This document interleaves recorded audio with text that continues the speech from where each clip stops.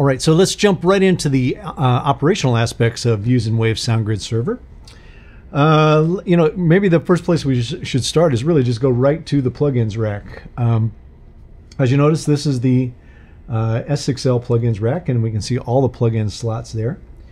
I've also set up a number of channels, a number of pathways on the console itself. You can kind of see that in the overhead view here. I've set up a mono input, a stereo input, a mono out stereo return, like an effects loop path, a parallel path. Got some noise coming into the console, and I've also just added the left-right bus here as well. So as you can kind of see, I've added those to the plugin rack as well.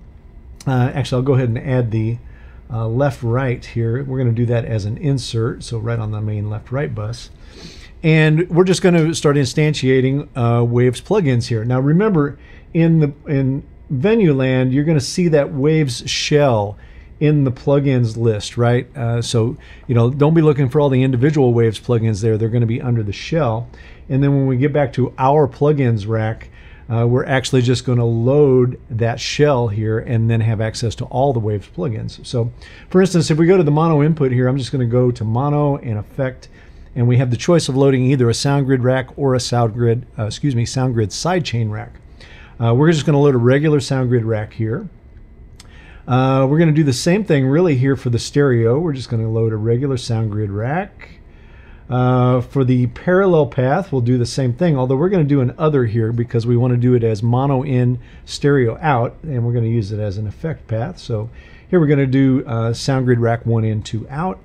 And then, of course, for the insert for the left-right bus, here, you know, here's probably a good place. Here, we'll use a sound or a sidechain one here. So we'll go to Effect, and we'll go SoundGrid Rack Sidechain for the left-right insert. Okay, so we've got 4 racks here, and the first thing you should pick up on here, of course, is that for each plugin slot in Venue, you get a SoundGrid rack and 8 Waves plugin possibilities for that particular rack. So, you know, the thing to kind of process here is that you have the possibilities in one Venue slot to have 8 Waves plugins, and then another 3 slots worth of Venue plugin as well, and those could be Waves rack as well for that matter. So the plugin possibilities here are pretty grand in terms of what you could possibly do. All right, so I thought I'd start here today really in this section just by taking you on a little tour of the SoundGrid rack, right? So you see one here that we have pulled up for the mono input, and really one of the things you want to do right away is get some sense of what rack you have here, and you can do that right by the Waves logo, right? So if I click on that, I can get version information here, which is great. I can also get website information, phone information, you know, all the stuff, a lot of relevant information here. And I honestly would probably keep this off the console. I would take a picture of this, screenshot, however you want to do it. But I would want to have that handy for me at all times. In addition, we can get to the SoundGrid inventory here. Inventory in this case refers to hardware inventory. So you'll notice if I click on that, up on the MTM becomes the SoundGrid inventory, which tells us what hardware pieces we actually have attached. You can also reach that inventory on our devices page. So if we go to devices, you'll notice that I've got Waves SoundGrid rack here in slot 6. And if I click on that, I can show inventory in the same way. It's important to note I can also get to the Waves Central here, launch Waves Central here, if my console is attached to the internet. All right, so let's go back to our plugins rack. I'll close all this out. So let's carry on with our little tour here. Obviously, you have input level and output level capabilities in the Waves SoundGrid that you can adjust if you need to do that.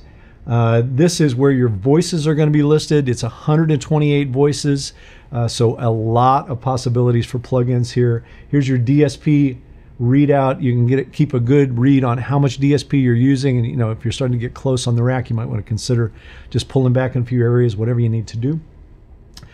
To the right of the inventory, we get an undo redo capability here, and it's important to understand that this is for the rack, right? This is not just for the plugins, this is for the rack. And at this point, probably as good a time as any to just start instantiating some plugins. All right, so let's go to our first mono input, and here, let's see, let's go, let's put in a C4. We'll just start putting some plugins in place here. Whoops, I can get the menu thing to work right here. C4, and then we'll follow that up maybe with some EQ, maybe like an EQ P1 or something. Yeah, that'd be great. And then let's follow that up with maybe a DS-er. Let's go DS, which I think is in Dyne 2, if I remember right. No, it's in Dyne 1. DS-er, and then of course let's go, I don't know, let's put some harmonic stuff on there. Let's go maybe with an Aphex there. Okay, so we've got a mono chain built here for that mono channel now. And as you can see, all of the plugins are in a chain, right? So in terms of the stereo one, it'd be exactly the same process. And here's where we can kind of show a little bit of the navigational capabilities here. If we want to just duplicate this in stereo, we could just simply go to the Venue window, just like we've always been able to kind of do in Venue here, and right-click on that and say, copy plugin settings, which in this case are the rack settings. Go to the next plugin, which is stereo. Remember, we came from mono here, and we're going to paste that now. And you can see it's automatically taking care of the mono to stereo conversion. It's just made a duplicate of that rack in stereo for us on that stereo channel. So in the same order, etc. Let's go down to the our send and return. Maybe this one will set up a reverb, obviously. Let's go reverb, maybe let's use H-verb, and we're going to go mono stereo here. And then maybe after that, let's get kind of cool, and let's put maybe some limiting / compression after that. Maybe let's put an API 2500 in there. We'll use some of the Steve Lillywhite stuff there maybe. So we'll do a little room crush there, so to speak. All right, let's move on to our left-right. Maybe we'll just do an insert here. Let's see, maybe we'll go, well, let's put another 2500 on there. That's one of my favorite compressors for sure. And then maybe we'll do some harmonic stuff here. Let's put the Kramer tape on our left-right bus here, and then we'll follow that up. Let's do this. Let's go C6 after that. Okay. All right, so there you have a whole bunch of plugins in play. And we'll kind of finish our tour here now. So let's go back to our mono channel. And as I was saying, this is like a 32 levels of undo redo. So if we make changes and we want to undo them, redo them, kind of get back and forth, maybe we make a mistake, whatever, we can get back. In addition, in the rack, you have the ability to do an A and B comparison where you have an A register and a B register. And this applies to the entire rack. So you could actually kind of build two different racks, put them in A and B, and just kind of bounce back and forth and listen to the difference in the racks. Very, very powerful feature in the Waves SoundGrid here. So you do that just simply by clicking on this. As you can see, we've got this rack built into register A. We don't have anything in register B yet, which takes us right to this section here. This is a way of copying settings from A to B, so you can create an AB point to compare. So I'm just going to go ahead and copy that there, and now you can notice that I've got both A and B the same. I can set up A one way, go to B, and just compare it back and forth. So again, very, very powerful kind of thing. Here you have navigation to bounce through presets, and again, these are rack presets. So if you have different racks built and you want to try them on a given input, you can just literally scroll through them here and get back to them. Okay, so pretty cool stuff. All right, so I'm going to copy this again and put it back.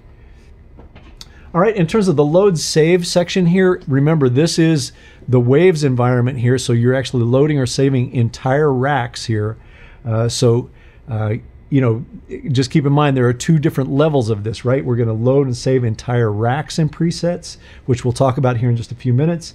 And then we can also load and save individual presets down here. Notice the similarity in the window here. This one is dealing specifically with the plugin presets. This is dealing specifically with the mono or the rack presets, excuse me.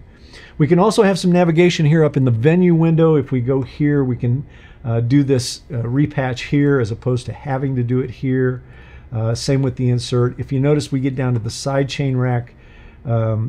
We can actually choose the sidechain sources here that we might want to sidechain into this particular plugin as well. All right. We get some listing of snapshots here again, which we'll cover here in just a few minutes. All right. So that's kind of the navigation of the windows etc. We can do all of the normal drag and drop that we want to do normally, as you guys have been able to do in Waves SoundGrid before. If we drag one unit up, maybe we want to put that affix before the de-esser. It's just as simple as that, and we've actually changed the signal flow there. In terms of rack layout, remember when we're in venue rack, we can always drag and drop to move or actually create a duplicate here as well. Maybe we want to drag and drop and say, well, just copy that plugin here, and we create a duplicate there, right, that we can use on anything else. Okay. All right, so the next thing I want to cover here really quickly while I have a little bit of time in this particular chapter is just how to control these plugins. So let's go, maybe let's go up here. Yeah, let's just start there in the C4.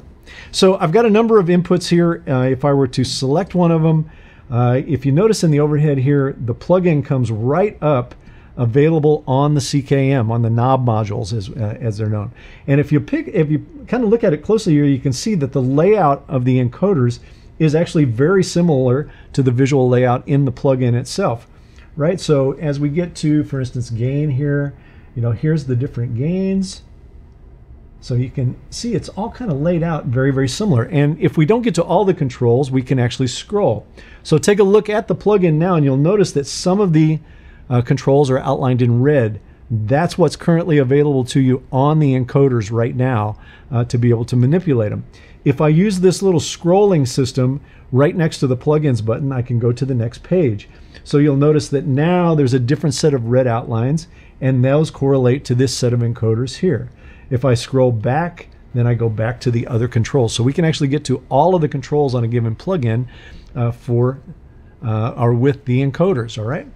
And of course that applies for everything in the rack. As we go to the next plugin, we've tried to logically lay these out to where it looks very similar to the actual plugin to try to keep you connected to the screen here. So nice way to work here. And really one of the really beautiful things about S6L, remember, is that we can have multiple local selection, right? Where we can work on multiple things at one time. So for instance, if I had these inputs spread out a little bit, where I have my mono input here, my stereo input here, my mains, and effects return, etc. Remember the concept of local selection here. I can locally select one here and be working on it here.